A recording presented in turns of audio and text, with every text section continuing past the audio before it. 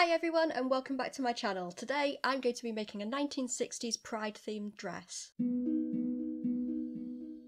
Happy Pride Month everybody! This is your yearly reminder that we do absolutely still need pride. LGBTQIA+ people's rights are still being eroded.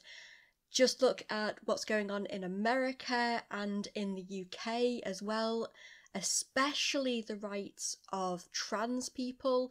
So we need to continue showing love, showing support, doing what we can, especially in elections. Also, if you happen to have stumbled across this video and you do not feel the same, you know where the door is. I've been wanting to do a 1960s dress ever since we did a cataloguing session at the theatre I'm a member of. It was really fun. We got to try on a bunch of costumes. The idea being to size them all because we just had racks of costumes that were just all mixed up. Some of the dresses, not my thing, but then there were other dresses that I thought looked really cute. I felt like the style lines of these kind of dresses seemed reasonably straightforward as well, so I really wanted to have a go at making one just using my block patterns. I'm not gonna lie, I was also kind of influenced by the panel dress on Great British Sewing Bee. I thought it looked really cool, and the way the different colours are lined up and stuff, I thought a pride dress would just work so well. Usually I would take you over to the cutting mat and we would discuss the pattern, but there are so many pattern pieces for this. It ended up being a little bit more complicated than I thought it was going to be. So instead, we get a diagram. Basically, we've got a basic dress. It only has two darts, which are the side bust darts. They have been moved down to a bit of an angle, so they're kind of going up rather than across. And then we have the different panels. They are offset on each side, and I was originally thinking that I was going to do red, orange, yellow down one side and then green, blue, purple down the other, and that is how I have got the pattern pieces marked at the moment. I will be changing them, so when you see them when I'm cutting out, they'll have scribbles all over them. When I was drawing it out like this though, I realised that I actually want it to be like red, orange, yellow, green, blue, purple. I think that's going to look a lot better. So without further ado, let's get cutting stuff out. Right. These are my fabrics. They have all been washed and ironed. We've got the black for the bits in between. And then we've got our rainbow fabrics. I did want to go for something with a slightly different texture to this.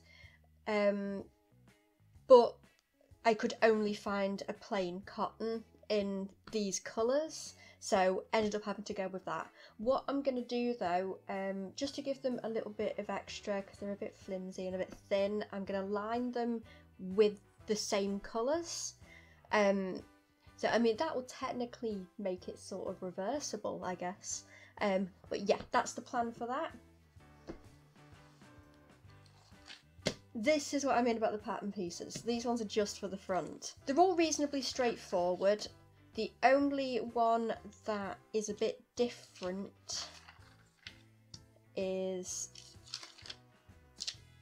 this one, because on this panel the dart goes through the black.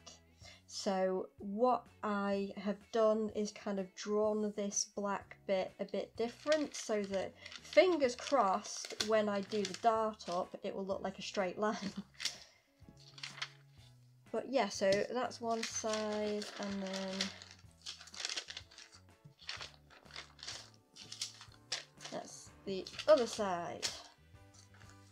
So I am going to start cutting these out.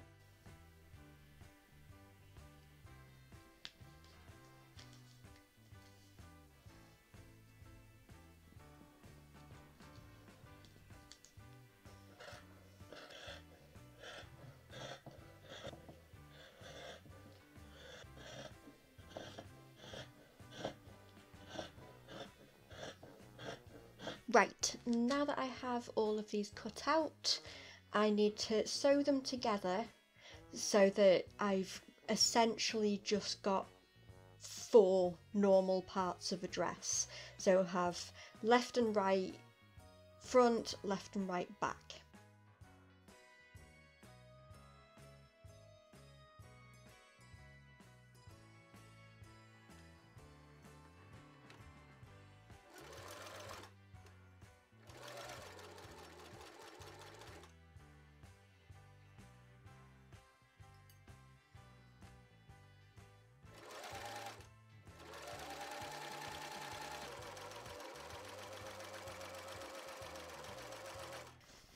I've got my bits.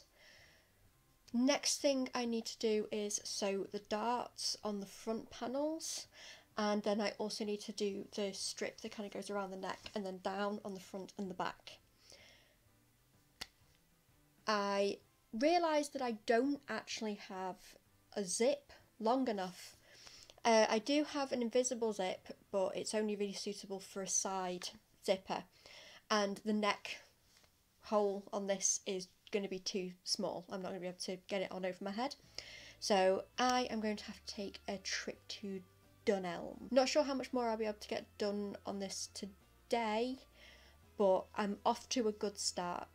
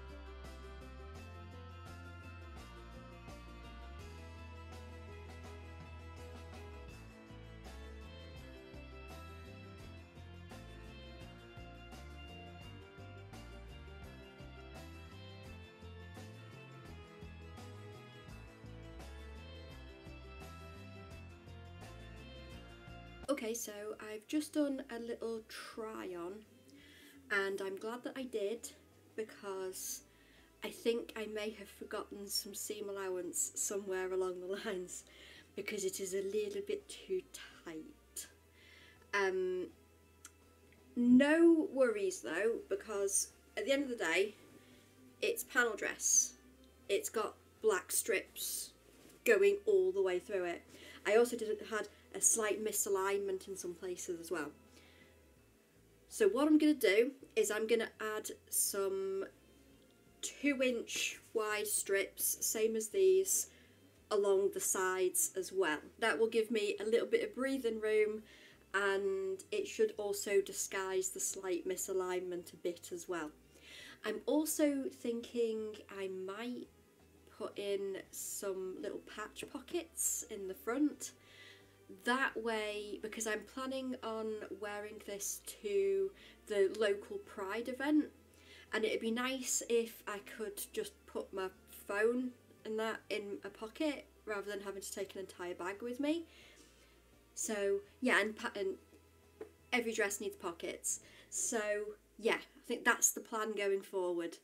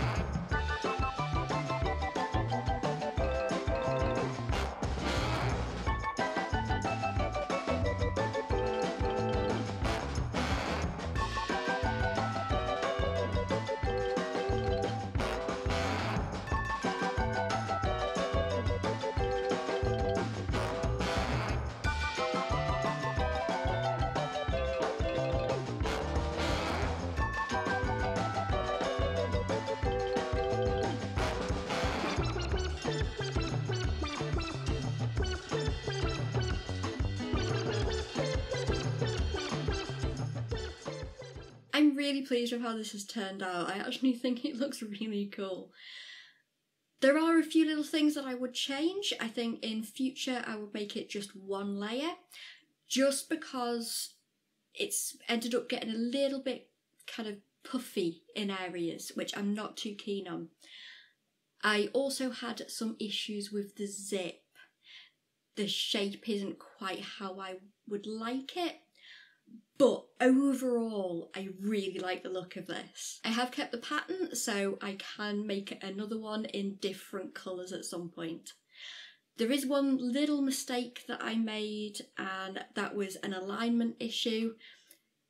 That can be fixed on the pattern. I know exactly what I did to make that mistake, and it's really, really easily fixed. Unfortunately, I didn't get to wear this dress for the Pride event that I wanted to wear it to, purely because I had a brain fart moment and got the locations mixed up. So yeah, I felt miserable about it for a few days. But it's fine, these things happen. I can always wear this dress to something else at some point in the future. Unrelated to the dress, I am so pleased with my hair and makeup. I usually suck at this kind of thing, but I think this looks really, really nice.